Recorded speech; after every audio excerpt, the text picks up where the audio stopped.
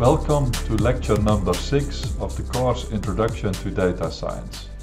Today we are going to talk about neural networks. Actually, we will talk about this in 2 lectures. Today I will explain lots of the background, and I will also explain the architecture of a neural network. In the next lecture we will look in more detail at mechanisms like backpropagation. So neural networks gained a lot of attention, let's say in the last 10 years. Many innovations have become possible. However, what you will see in this lecture, in a way it's a natural continuation of the things that we saw earlier in the context of logistic regression and SVMs. Okay, so what are we going to do today? First we introduce the topic. We relate it also a bit to human neural networks. We explain the layout. We show that there are different architectures, but we stick with very simple feed-forward networks. At the end, I will also explain informally how backpropagation works, but this will be discussed in more detail in the next lecture. There is lots of material on deep learning, neural network, and let's say machine learning in this specific sense. So if you browse online, you can find a lot of information. So let's start with an introduction to neural networks.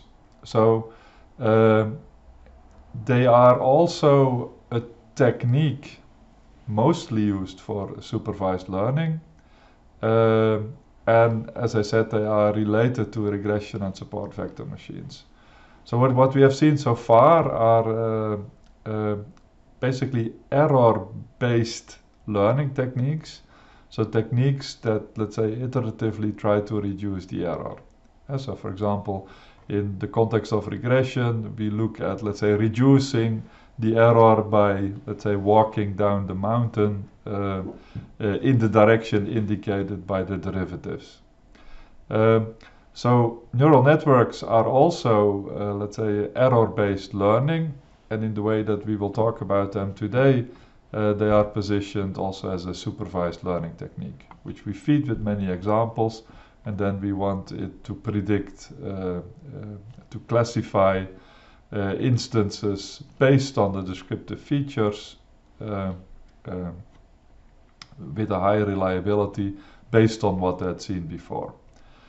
Okay, so as I just explained, we start with the classification problem. So the idea is that we feed the neural network with lots of pictures of cats and dogs, and then if we have trained it, we can take a fresh image of a dog or a cat, and we want the neural network to identify whether it's a dog or a cat or something else.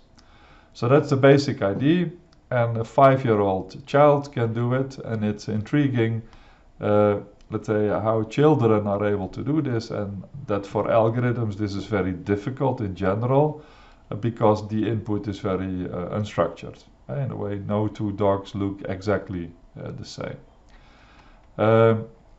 So, as I mentioned, this is related to logistic regression, so I show some slides that I had been showing before. So if we have a simple linear classification, here I have 2 descriptive variables. I have 1 target variable plus or the class represented by the triangle. So good and faulty in this example, and we try to find the separating plane to separate one class from the other class, dogs from cats. If we look at logistic regression and SVMs, like that was also the basic idea. So sometimes we need to lift the number of dimensions because we do not have a linear dependency. And for example, in the lecture on regression, we had rainfall, where we were also looking at rain to the power 2 to fit, let's say, more complicated shapes. In the lecture on SVMs, we explained kernels that provide a shortcut to deal with, let's say, higher dimensional. We lift the input vector to something that has many more dimensions, but we find a shortcut in such a way that we can do this also efficiently. Note here we have we are trying to maximize the safety margin but allow for some error, and we have this constant C. As I'm just refreshing some of the things that we had seen before, and what you see here is that we lift the number of dimensions in both examples to be able to fit data that may look like this. We cannot do that with a linear function. If you look at neural networks, the basic idea is to not make the functions more complicated, but to have a network of neurons dealing with this in a kind of automatic way. Because the difficulty of the things that we have seen in the lecture on regression and the lecture on SVMs is that we need to use a lot of domain knowledge to decide how to lift the number of dimensions to kind of fit to these nonlinear shapes.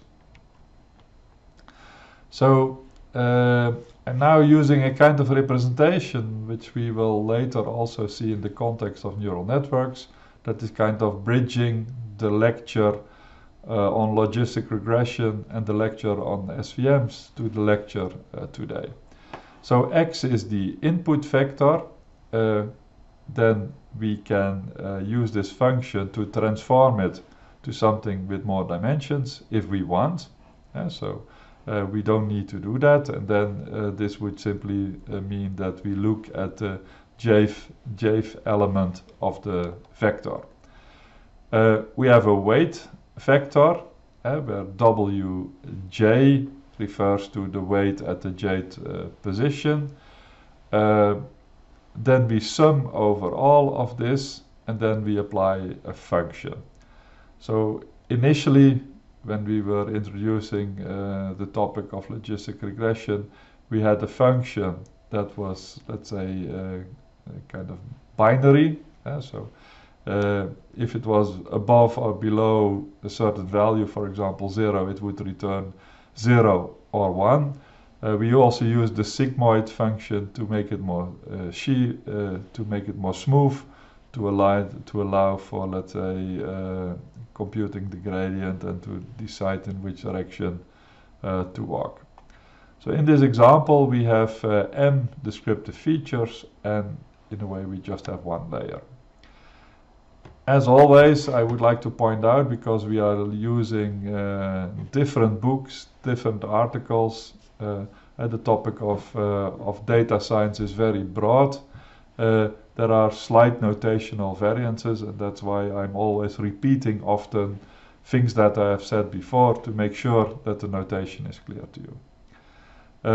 If you understand this, then this will help you to link what we have seen before to the things that we will talk about later. We already explained the idea of gradient descent. I talked about this extensively, and if we are computing the derivatives of the error function, we know in which direction we can walk down. The only thing that we need to decide is that if we know the direction how we can go down, we need to decide the step size. If the step size is too small, it may take a very long time to converge to the global minimum. If we take the step size too big, we have the risk of overshooting. That we make too big steps, that we kind of jump over the lowest point that we are trying to find. So that's why typically you start with bigger steps and end with smaller steps. So that's the principle of gradient descent. And if we talk about backpropagation in the context of neural networks, we will basically use exactly the same mechanism. And that's why I'm refreshing this.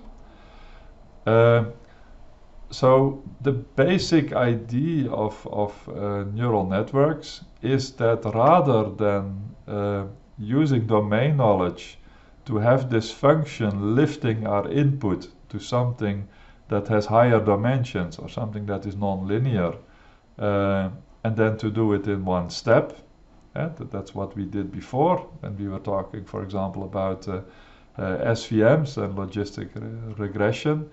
What we are doing now in the context of neural network, this like mapping to higher dimensions is a network. Yeah, so we have a network composed of multiple layers, and every layer you can think of that as a function in the way that we have seen it before. So we are replacing this by this. We will explain this later in more detail how this works exactly, but this is to connect already a bit to the things that we have seen before. I will explain all the symbols, let's say, in a few minutes. So what are typical applications? Typical applications of neural networks are let's say, applications where the input data is not very structured. So this could be image, this could be speech, this could be text. And we use a lot of training examples, and then we want to answer the question, is this a dog or not? And of course this is a dog, it is our dog Miffy, but how can we train a neural network to actually do this? That's the question. So what we see is our dog Miffy. What the computer sees is something like this. And so a picture in essence is just a bunch of pixels, and this is what the camera sees. So it's important to often realize that there are these, let's say, that all of our examples, they look at very few inputs, but here you see, let's say, that the input of a single picture can be huge. So we have a huge number of features, and the breakthroughs in machine learning are due to the fact that we can handle these massive amounts of features, and we could not do that before. This is another example. This is a character. This is also a standard training set being used to, let's say, introduce these types of techniques. So here we have a certain character that represents an 8, and the computer sees this. It sees an 80 by 18 pixel image, and it's just a sequence of numbers. So whenever we talk about neural networks, you should think of the input vector as something like this. So this is, as I said, taken from a training set. So the basic idea is that each of the handwritten numbers that you see here has, on the one hand, this representation, this, let's say, pixel representation. On the other hand, we know it's an 8, we know it's a 0. So if we look at our let's say, our training example, we basically have a bunch of vectors, and every vector is, let's say, an array of, let's say, hundreds of numbers, and we know what it should be. So the first one should be an 8, the second one should be a 2, the third one should be a 7. So we can use this as training examples. You can see that there is a 7 here, there is a 7 here, we see different zeros, and we now train a network to be able to recognize this. So if we look at, we just saw images, but you can imagine that we can convert, for example, sound and video in a similar way, and also text can be seen as something unstructured. As of course the text can be simply encoded, you can view it as an array of characters. But later in the lectures on text mining, we see that there are also things that are very specific for text. But for now, whatever input we look at, we just see it as an input vector, and the elements of the input vector may correspond to, I don't know, to pixels, to the volume, whatever we can think of. So an artificial network takes this as input. So here, I said that is the misleading thing of let's say, whenever you try to introduce neural networks, And so we here just have 4 inputs. And so you can think of this as the picture would only have 4 pixels. And so this is not very meaningful. You should think of that the input can have, let's say, can be composed of millions of numbers. And then we have the output, and the output could be, I don't know, dog, cat, or it could be a number, as we've seen in the example before. And the network is trained in such a way to convert these inputs to the specific outputs. We train it on a large number of examples, and then we hope that it behaves in this way. So artificial neural networks are using this mechanism, and I think you have a basic idea how this functions, and this is inspired by biological neural networks. And that's where most of the terms come from. Also, as a human, you basically train by getting lots of examples and people expecting you to respond in a particular way.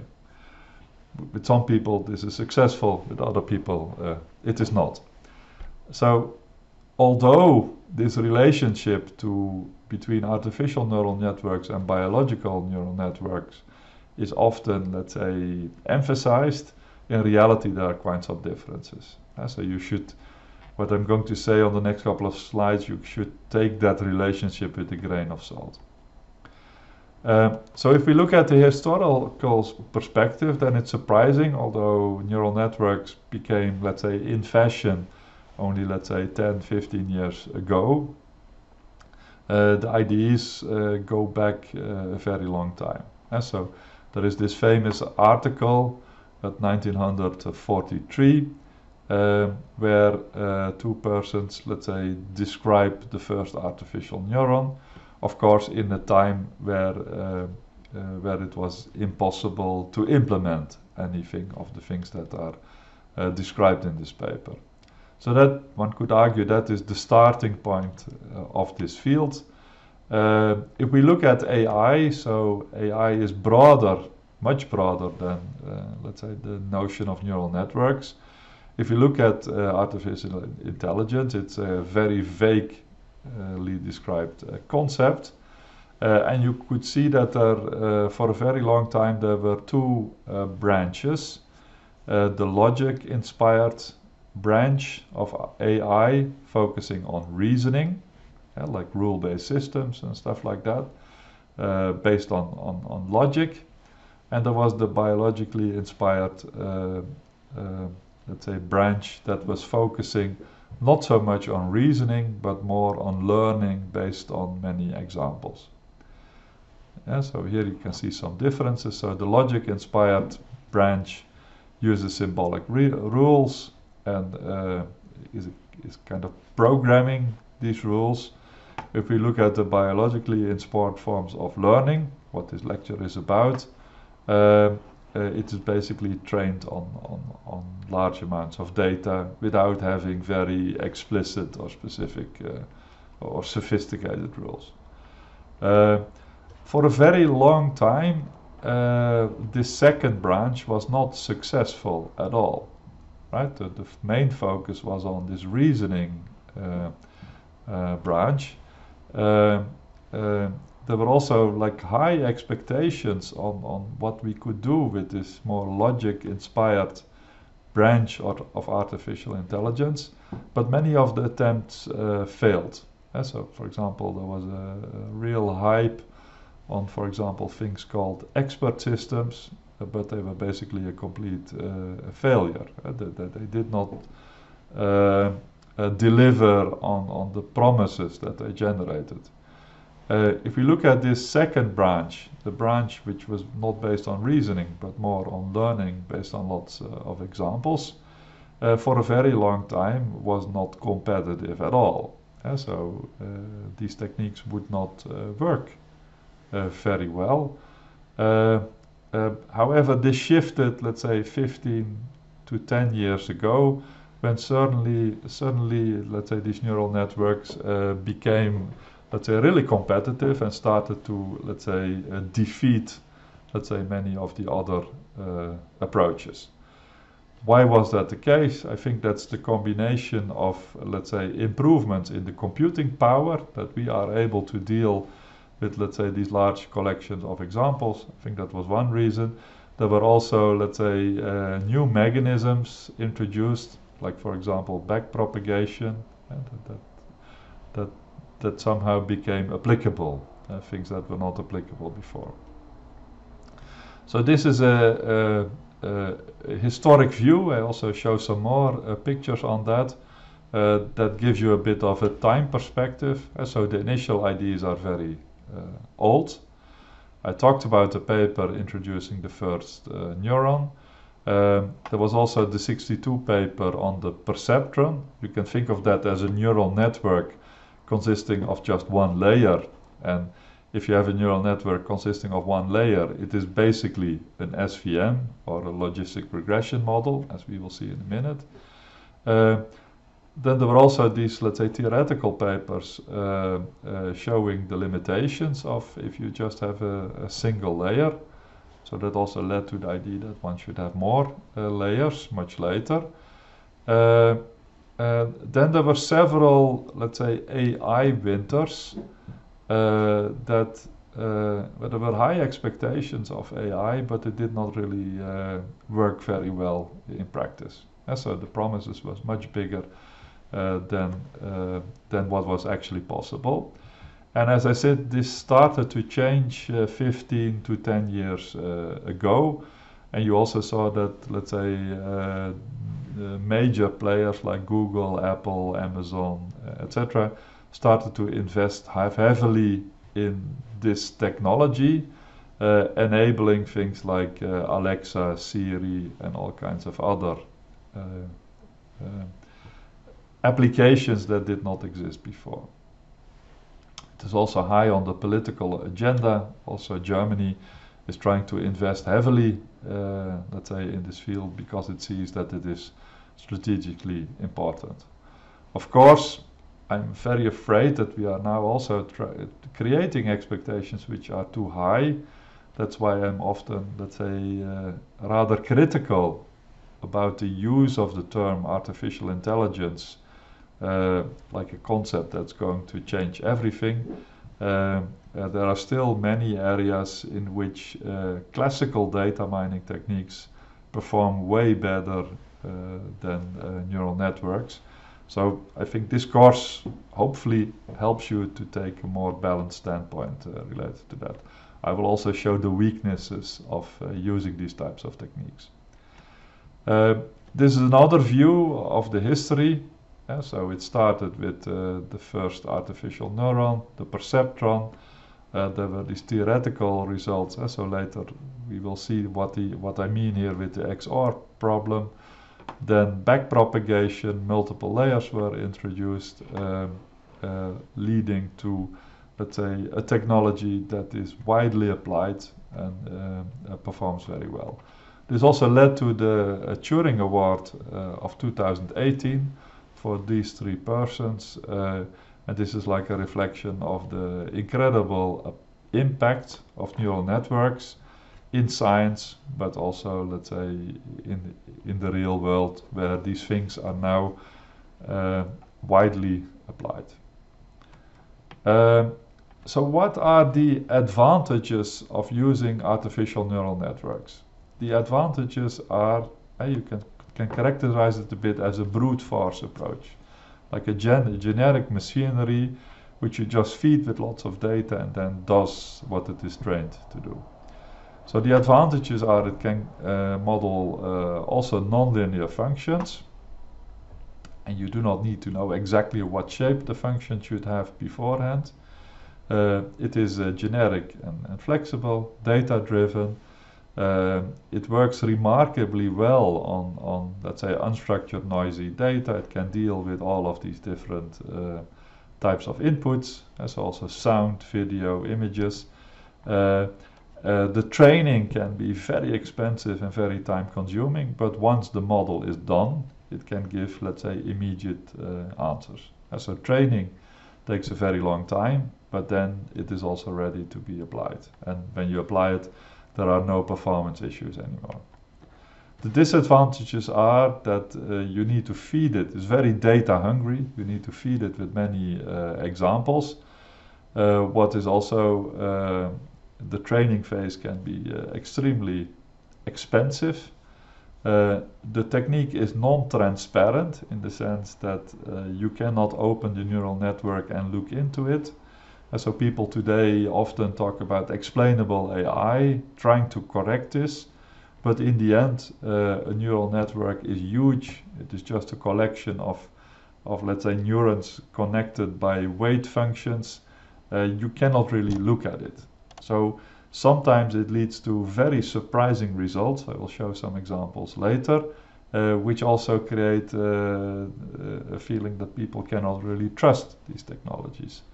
In many cases they will give the right answer, but nobody can really tell how it exactly works. One can tell that in theory, but if you then try to explain a particular decision, that is very difficult. There is a risk of overfitting the data. One should not apply it to, let's say, problems that are structured and where you could use classical techniques much better. And they can be hacked. That is related to the topic of non-transparency. So I'm showing these slides to make you aware that neural networks are in a way a brute force approach, using weights, and that you cannot open it, and there are no logical rules how it is doing this.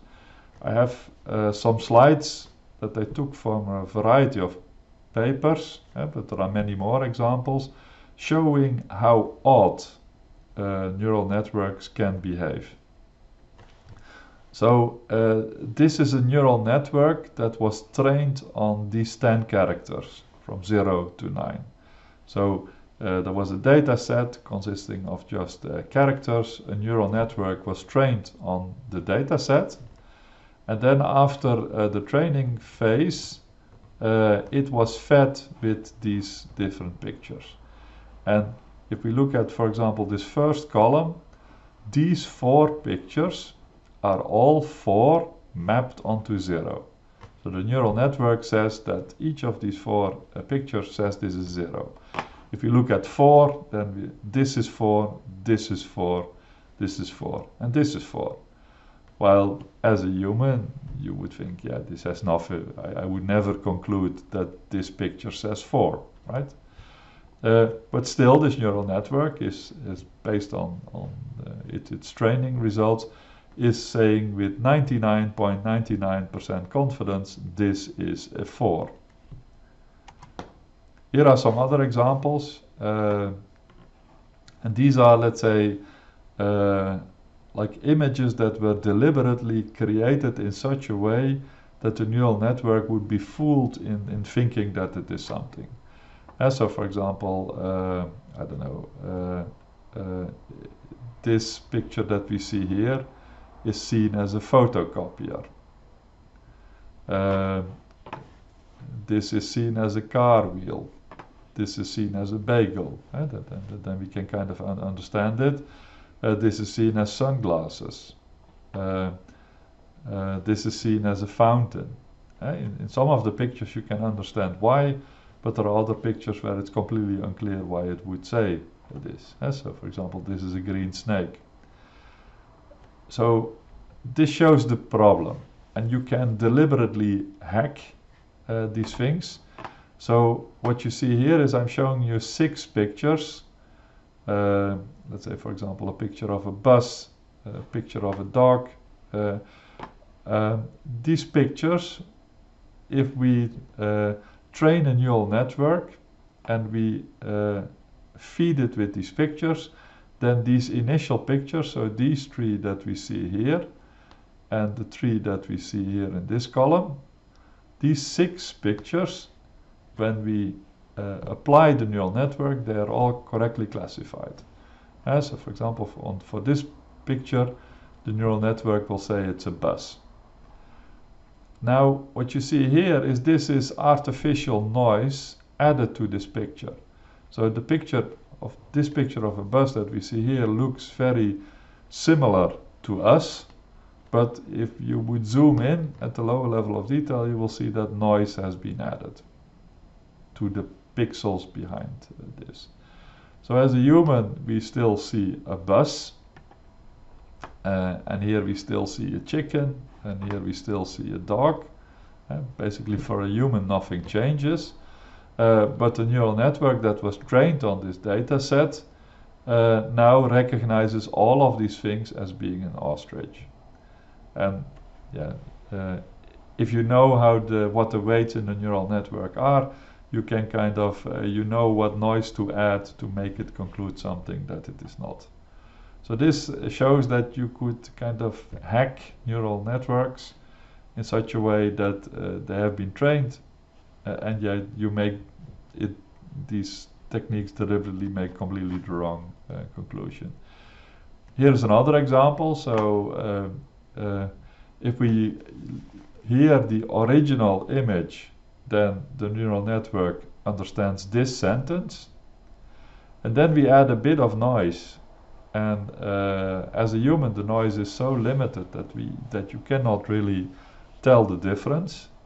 But now the neural network understands this sentence, so it understands something completely different than what it is shown before.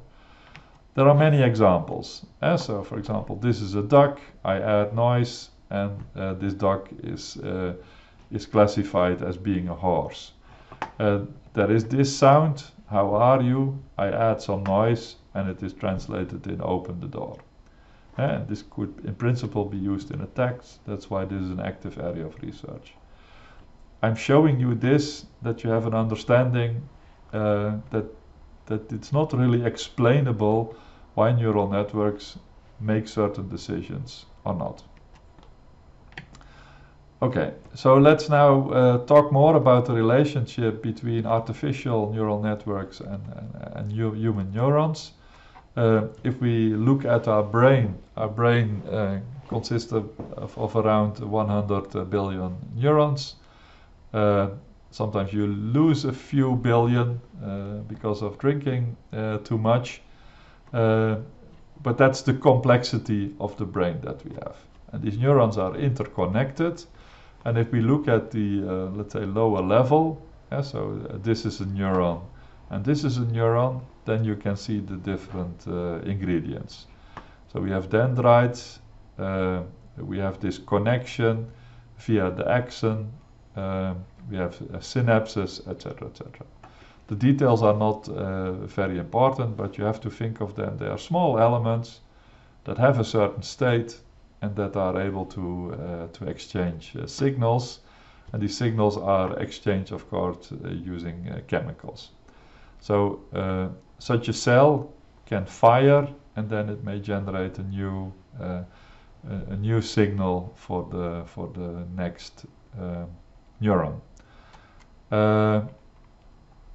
As I said earlier, I think the relationship between human neurons and artificial neurons, let's say there is a loose connection, and so one could argue that some of the IDs are very similar, but on the other hand there are also, let's say, significant differences.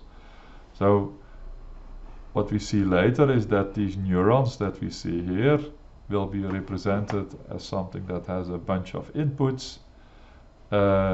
These inputs have certain weights, and that's kind of corresponding to the thresholds that you have here at this connection between the synapse and the dendrites. These weights are being summed, and then if we are above a certain threshold, we generate a particular signal or not. So that's the basic idea. So in this lecture, we will first look at the neural network as being given. So we first talk about the architecture, and only later we will talk about how we can use the same technique that we saw in earlier lectures, that we try to reduce the error, and the mechanism that is being used in neural network is called backpropagation. So using backpropagation, we improve the performance of the neural network on the large collection of training examples that we use to train it. So this is another visualization of a single neuron, and I'm showing you this that you can kind of see the shift from, let's say, the human neuron to the artificial neuron. So we have a bunch of inputs, and you can think of them as synapses and dendrites. We have certain inputs.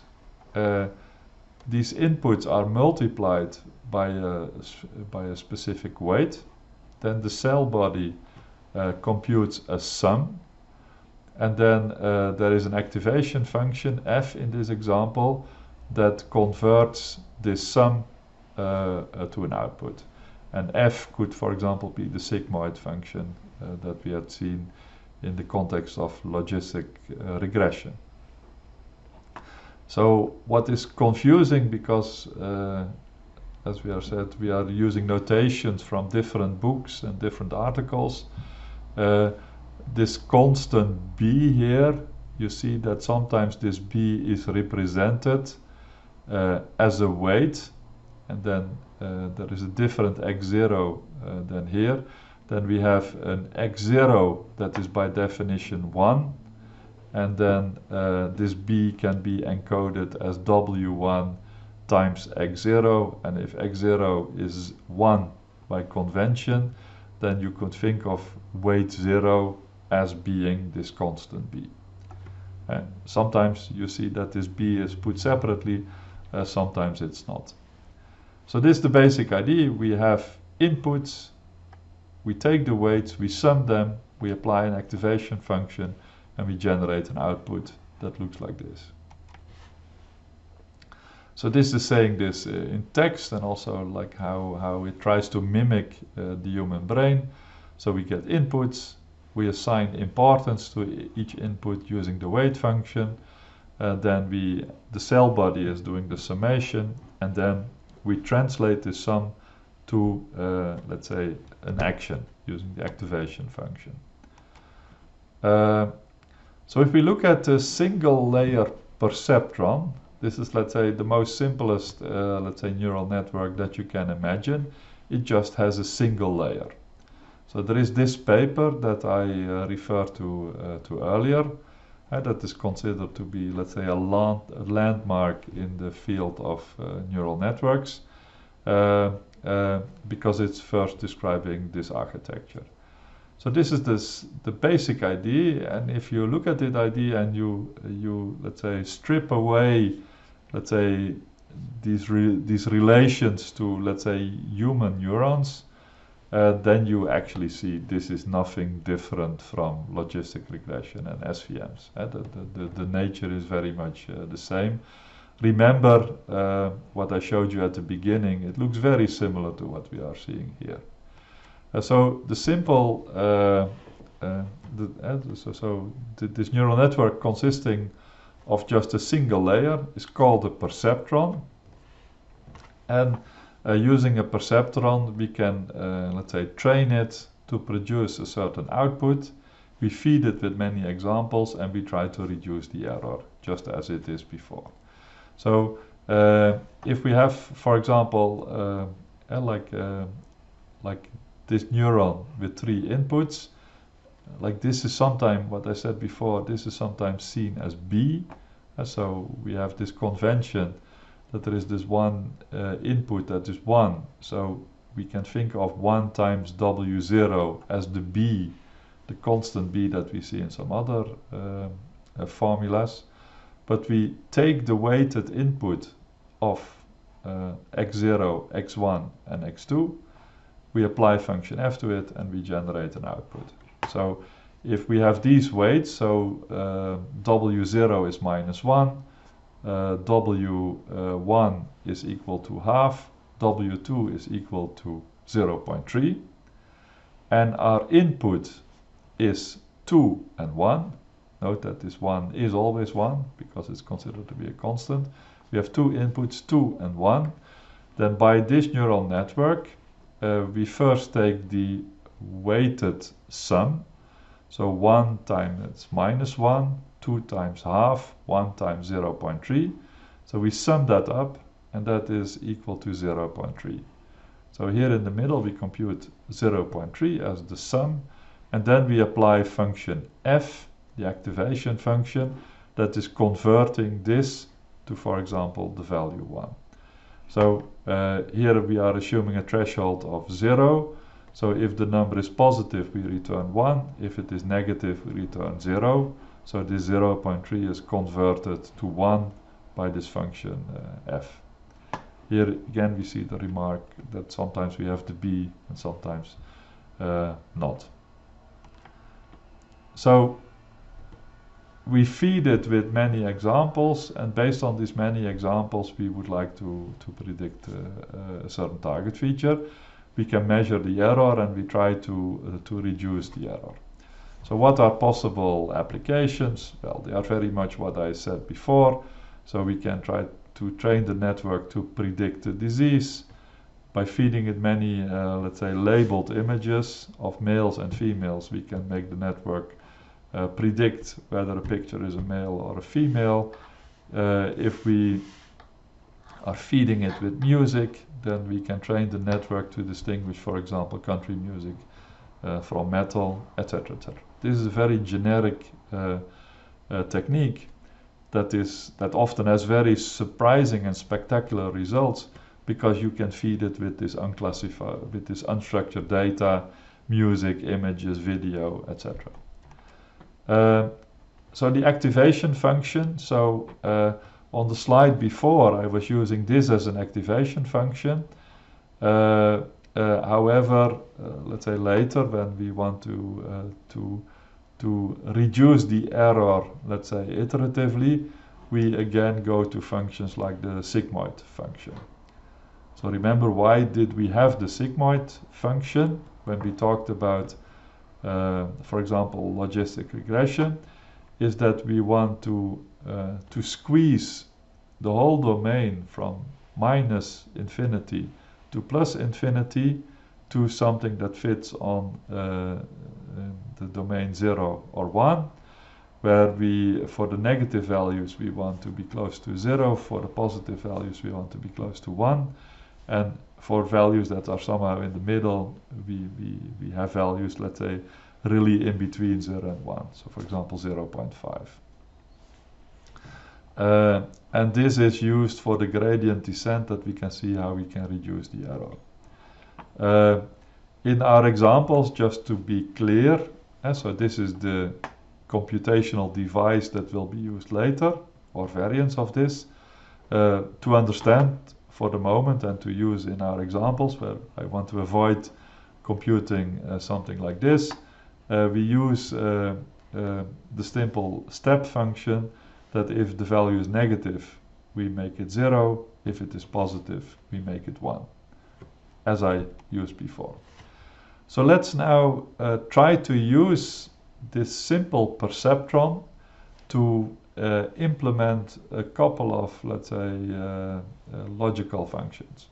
So here we would like to have a perceptron that learns the inclusive OR, so the normal OR. So if both are 0, you can say interpret 0 as being false. If we have 2 times false, the OR returns false. In all other cases, it returns true. So if x1 or x2 is true, in other words, is equal to 1, we return 1. So now we would like to implement this, and we could create this simple neural network consisting of a single neuron, where we have the weights W0 has minus half, W1 and W2 are equal to 1. And now we get this formula. So if we look at the sum, it is equal to 1 times minus half plus x1 plus x2, because these weights are equal to 1. If that is above 0, we return 1. If it is below 0, we return 0. Yeah, so that's the basic idea. So let's see whether if we pick as weights. So now I'm using the weights that I'm indicating here. Let's see whether it works correctly. So if I have 2 times 0, then the result is minus half. It's below 0, so we return false. If we now have the point 1, so x1 is equal to 1, x2 is equal to 0, meaning that x1 is true and x2 is false, I fill out the values and I get, let's say, 1 times 1 plus 1 times 0 minus half is a positive number, so it is, let's say, mapped onto 1. So this is mapped onto 1, and these two other points are also mapped onto 1. So you can see that this correctly implements the inclusive OR. Let's now try to implement the AND. So again, here we see our training examples. So please note, and it's important to not forget that x1 and x2 are let's say, descriptive features, and y is our target feature. And these are the kind of the conventions that we are using here. Now I have this neural network. It looks very much the same. So weights W1 and weight W2 are still equal to 1. But weight W0, before it was minus half, now it's minus 1.5. So if you think about the line, we are kind of shifting the decision boundary. So this is now our formula. If the value is lower than 0, we return false. If the value is above 0, we return true, just as before. And what we see now is that this correctly implements the AND. So for example, if I take a look at this point, so here one of the two variables, x1 or x2, is equal to 1, the other is equal to 0. So this first part is evaluating to 1. Minus 1.5 is a negative number, so this will be lead to a value lower than 0, so that is false. And so if one of them is true, or both of them are false, then we always get a value below 0, so we return false. We only return true if both are equal to 1. And so fill out 1 plus 1 minus half is half, which is above 0, so we return 1. I hope that the game gets clear. So we have now the inclusive OR, we have the AND. Let's now try to implement the XOR using a neural network. So we had these two examples they correspond to lines like where we are, what's our separating plane. So we had the inclusive OR and we had the AND, as you can see here. But now we want it to be the XOR. So we want this to be mapped onto false, onto 0. We want this, 1, 1, so both are true. We want that to be also mapped onto 0, in other words on false. And only these 2 points here we would like to map then onto true. So precisely one of them should be true and the other one should be false. So let's try to encode this. So here I'm writing down what I would like, what the function should do. So we do not know the weights, so the weights are unknown, but we know what the behavior should be given certain values of x1 and x2. So if both x1 and x2 are equal to 0, the value should be below 0. If if both are 1, so both are true, it should also be below 0. If precisely one of them is 1 and the other one is 0, only in these cases we want it to be above 0. And we are using, let's say, the activation function that we had before. So this is what we would like to have, and note that we would like to compute weights in such a way that this holds. So what I now can do is I can simply fill out the values. So if I fill out the value here, then x1 is 0, So I can remove this term. x2 is 0, so I can remove this term. So we can conclude that w0 should be lower than 0, right? If I fill out these two values, then I see that w1 plus w0 plus w1 plus w2, the sum of these three weights should also be lower than 0, etc., etc. So I can fill out all the values, and these are the things that I get. So these are my constraints, because I know what the response should be given certain values of x1 and x2. So if I do that, then I can basically combine these first two. So if this is smaller than 0 and this is smaller than 0, then the sum of these two numbers should also be smaller than 0. I can do the same with this. I can also sum that up, and now we see that the sum should be both below 0 and above 0. So here I'm showing, let's say, a proof, though proof is perhaps a big word. I'm showing a proof that we cannot implement the XOR using a single layer neural network. So we need to have multiple layers. And this is a key insight that one should have. So single layer perceptrons cannot implement certain functions. But they can be realized if we are using multiple layers. So if we get nonlinear, more difficult structures, like the one that I just showed to you, then we need to resort to more layers. And this leads to the simple class of feed-forward neural networks that I'm going to show in a minute. This picture illustrates a bit that there is like an explosion of, let's say, possible types of neural networks and possible topologies. And given the huge interest and the thousands of people all around the world working on this topic, there is kind of an explosion of architectures in this. We will not cover these in these lectures. You can also take a dedicated course in deep learning, for example with Bastiaan Leijbe, to dive in this into much more detail. If you look at convolutional neural networks, there's also a special, let's say, type of neural network architecture that is, for example, tailored towards dealing with visible images. Because, of course, with images, we are now treating them just as a vector of pixels, but of course you have pixels that are close to each other and pixels that are further away. So you can exploit these characteristics. If you go to music, there are similar, let's say, things in it, that things have a particular meaning.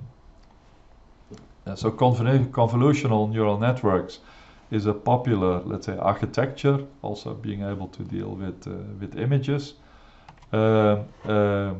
Like a related class is the class of LSTM neural networks. These are recurrent, but try to overcome some of the limitations of classical recurrent neural networks. And they are basically looking at sequences of data rather than static data. When I talked about dog pictures, basically if I feed it one picture, another picture, I do not expect the neural network to somehow incorporate, you first saw this picture, so the next picture must be that. But in many data sets, for example, if you look at videos and if you look at event logs and all kinds of other things, or text, there is a particular order. So to illustrate this a bit, if I look at the sentence, I lived in the Netherlands and speak perfectly, and then you would need to say something, then it's clear that this word is kind of depending to predict what word will be here. That is highly dependent on the fact that I was talking about the Netherlands here. And somehow I can also conclude that I'm talking about languages. Another more abstract example would be if I feed it with numbers, then it is not that the last number determines what the next number would be. it depends on the whole sequence that we see before. We could also look at time series, corona data, sound. It is not that every next second of the music is completely independent of what was there before. The same holds for movement. So if there is this sequential nature in the data, then LSTMs are a popular architecture that have a kind of memory to capture this history in a convenient way, at the same time also forgetting the things that are not relevant. So in this lecture we stick to simple feed-forward neural networks. As I said, this is not a course on deep learning only. This is a course on data science, and that's why you only need to fully understand this basic type, but know about the existence of these other types of networks. So in such a feed-forward network, we have different layers. We have an output layer, we have an input layer, and we have, let's say, one or more hidden layers. And the directions of the arcs, as you can see in this network, are always going from the input layer towards the output layer. So it goes from the input layer to the first hidden layer to the second hidden layer, etc., etc. So it has this clear acyclic architecture. What we see here on the left-hand side is the perceptron that we explained before. On the right-hand side you see a two-layer network, but the number of hidden layers, there's just one here. It could also be like 100. So here I'm repeating what I showed before, and I'm repeating it because now I would like to implement the exclusive OR using a neural network having multiple layers, because I had shown before that if we just have one layer, I cannot implement the inclusive OR, the exclusive OR. So this is how we realize the inclusive OR. This is how we realize the AND. So we can implement an OR, we can implement an AND, but we had difficulties implementing the XOR. So here you see the AND, the OR. This is an example also showing you how you can implement the NOT. So if W1 is equal to 0, then the sum is half. So that corresponds to true. If, however, the input x1 here is equal to 1, so if the input is true, then we will have half minus 1 is lower than half, so we return false. So this is implementing the NOT, and here you can see the exact function that is being used. So we have AND, OR, and NOT, so that indicates that we can basically implement any Boolean function, but not in one step. We need to do it in multiple steps. So I'm going to show you that looking again at the XOR problem. So here I'm proposing an architecture, and in this architecture this is what we want the behavior to be. This is the network that I propose. So we have a hidden layer composed of two neurons. We have an output layer composed of just one neuron, because we want we just want to have one result. This is our activation function. So here I'm describing the complete problem, and the only thing that we need to do is to find weights for W0 until W8. So we have in total 9 weights from W0 until W8. So I want to find values for these weights in such a way that this network correctly, let's say, classifies these 4 possible inputs. So that's the basic goal that we have. And this is a possible solution. There are, let's say, many other possible solutions. What I do here, perhaps we can first look at it here. As I said, we have 9 weights, W0 until W8. We all need to give them a value in such a way that the network has the desired function. If we think of the exclusive OR between x1 and x2, we can basically rewrite that like this. So at least one of them should be true, but not both of them. I think everybody can see that that is the way. So we build a network where we first compute this. So we compute x1 or x2. And this is done by this neuron. And we are using the formula that we had seen before. So we have minus half for the constant. And then we have weight 1 for x1 and weight 2 for x2. So this is the R. We have seen that before. So this is explaining this weight, and this weight. This neuron is computing the AND. So we now look at x1 and x2. So that is this neuron. And if we look at this part, we have also seen that before. So again, both of the inputs have a weight 1. And let's say our constant is minus half. So this explains this neuron. So I now showed you y1 and y2. That is the computation based on this. So y1 is equal to x1 or x2. y2 is equal to x1 and x2. And now I apply this function, and this function corresponds to, let's say, this neuron on the output layer, where I have weight 1, weight minus 1, and weight minus half. And what does this do? I describe it here as the AND NOT. So the AND NOT, because I take the OR value, and that should be true. So I give that weight 1. Then we have the AND value, that should not be true. So I give that weight minus 1. And then I have this threshold minus 1, which is basically forcing that this should be 1 and this should be 0. So if this is 0, it doesn't work. And if this is 1, it also doesn't work, because we would have a value lower than 0.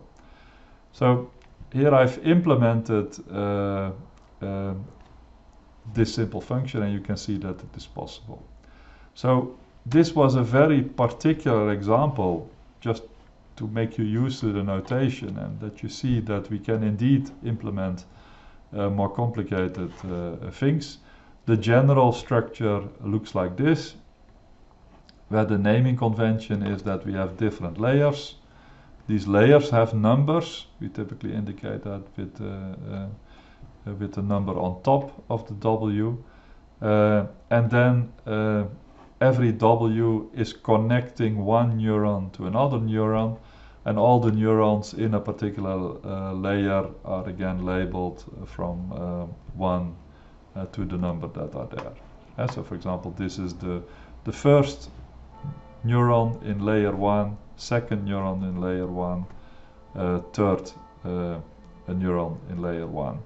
And then W1, D3, the 1 is referring to the layer. The D is now, D is a number. That's the dimension of our input vector. So we have D values in our vector. So we have this weight is connecting the last element of the vector to the last neuron in the first layer. And this one is connecting the third neuron in the first layer to the third neuron in the second layer. As I hope that this notation is clear, that you can see how this works. As always, we have like these constants connected to every cell. Okay, so that was a graphical representation, what we see here. We can rewrite that then in terms of functions, and we see that this network is basically encoded here. So we have the, let's say, first layer that is directly working on the inputs, and this first layer consists of, let's say, so it gets input from every input, and it goes to each of the elements in the hidden layer. So again, we are using this convention. So I is ranging from 0 to D, and I is running over our inputs. The J that you see here is bound here, and it is running over the neurons in our hidden layer. And there are, it depends on whether you count a constant or not, there are M nodes in the hidden layer. And this weight is connecting elements, let's say, from this first layer to the second layer. And there are two activation functions. So here, this layer is using activation function F. This layer is using activation function H. And here you can see an explanation of the symbols. It is probably easier if you just look at the graphical visualization of this, where you see the network. So in this layer we are using activation function F. In this layer we are using activation function H. What you can see is here that we are directly using the inputs from x1 until xd, where d is the number of dimensions in our input vector. So we are using that as input. We take the weighted sum, as you can see here. Then we apply activation function H. Then we get here these m different outputs, and they are fed to the next layer using the weights that we see here. If this is too difficult, please stop the video and make sure that you can make the mapping between the formula and the network that you see here. So this is the description of a two-layer function, and you can think of the part that is highlighted here in red as something that was before a separate function. Zj is the output of the let's say first hidden layer. So this is nothing new. So this is the architecture that we use, and we apply it to kind of unstructured data as we had seen before. In this lecture, I'm not going to explain backpropagation. This will be discussed in more detail in the next lecture, but I would like to explain the basic idea. So, because now, otherwise the story would be a bit hanging. I showed you magically how I got the weights. I just assumed that they were there suddenly, and that may raise the incorrect impression. So you could randomly initialize these weights, and then you need to train the network such that these weights converge to values that actually lead to correct classifications. So this is very similar to the things that we have seen in the previous two lectures. We again can use an error function, and note that I'm taking again the error squared, and that has to do with, let's say, that we are then able to compute the derivative of the difference. So tk is the actual value, and yk is the predicted value. There k refers to which output, and here we have output ranging from 1 to n. So we have n outputs, and for each of the outputs we compute the error, and that is the difference between what we saw in the data, so in our training example, and what we predict. So the bigger the difference between what we predict and what is the real value, the bigger the error, and we sum over all the k outputs. Note that this error is for a single instance, and of course we can sum that up for all instances. And so to visualize it, we feed it with an example vector. We know that corresponding to this example vector there should be this output, but the neural network returns this, and we simply compute the difference. So here this is in terms of numbers. So we have fed it with a particular instance. We know that for that instance these are the target features, the feature values that should come out, but the neural network is generating this. Then we simply compute the error, so we take the difference to the power 2, sum that up, divide it by 2, and we get this value. So nothing new. And now the goal is that we would like to reduce the error. That's very clear how we compute it. Because of the choice of error function, we can again compute derivatives, and we can use the gradient descent technique to try and lower the error. And so, for example, it may be that because of the gradient descent, we decide that we need to increase the weight of this particular connection. How this works exactly will be explained in the next lecture. So as before, I'm very much trying to connect the different lectures. So we are using gradient descent, so we try to find the steepest way down. Again, there are problems like choosing a suitable step size. So again, there is lots of parameterization and engineering needed, but this is the basic mechanism that is being used. We are now not doing this with a single neuron, like in the perceptron, or in what we saw in logistic regressions, but in principle we are doing it with thousands of neurons, having millions of connections, and for this whole network we are trying to use gradient descent to come to the lowest point. I cannot stress enough that this neural networks, and this is a very particular example of error-based learning. And the general principle of error-based learning is that you start with a random sample or random samples, and you iteratively try to improve it. This is a very generic approach. So if I would use the metaphor, for example, of genetic algorithms or other types of evolutionary algorithms, and you think of trying to find the lowest point, then in genetic algorithms you would not, let's say, start at one point, but you would start, I don't know, at thousands of different points, and you try to improve them using, for example, mutation and crossover to find the lowest point, where let's say different solutions can be combined, etc., etc. This is all error-based learning, and it's important that you get a bigger picture of all of these techniques.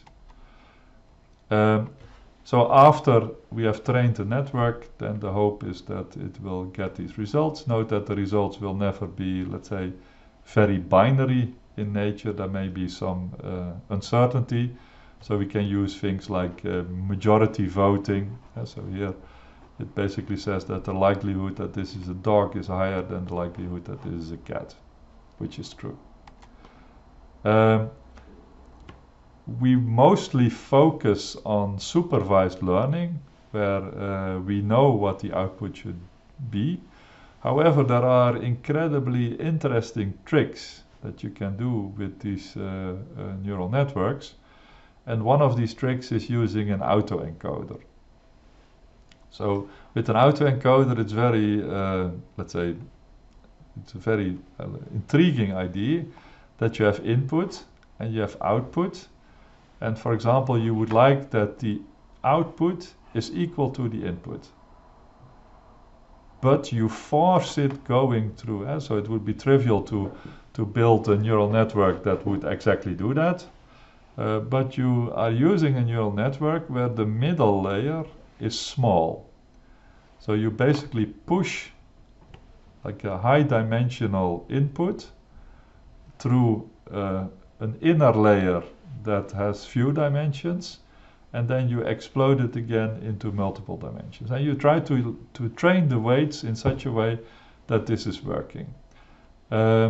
So to visualize this, so I feed it with an input 4. I want this to come out, and I train the network in such a way that the network becomes better at, let's say, reproducing itself, going through a very, let's say, a layer in the middle, a hidden layer, that has a low number of dimensions. And then you're basically summarizing, let's say, the essence of this character. And so many different 4s will be mapped onto the same 4 that you see here. So you can, you're basically reproducing the input, and these types of things, we will come back to that in the lecture of text mining, because these things can be used to capture the meaning of a word, as we will see there.